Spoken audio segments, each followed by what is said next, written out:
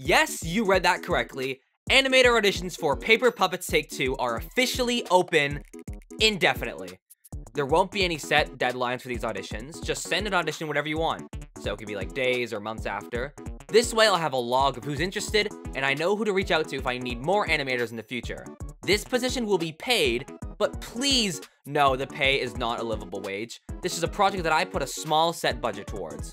You will have the choice to animate either one of 3 simple dialogue scenes or 1 complex action scene. Pick whichever you think you can get done to your capabilities in a reasonable time. Below, I provided a link to a Google Drive containing the 4 audio files and an animate FLA file with the Paper Puppets Take 2 characters.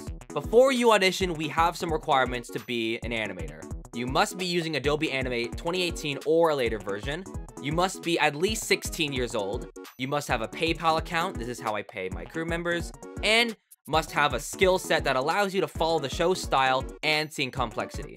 Paper Puppets Take 2 follows an animatic pose-to-pose style. There's no lip syncing or tweened movements. Do not use tweens, then convert the animation to frame by frame. I will know.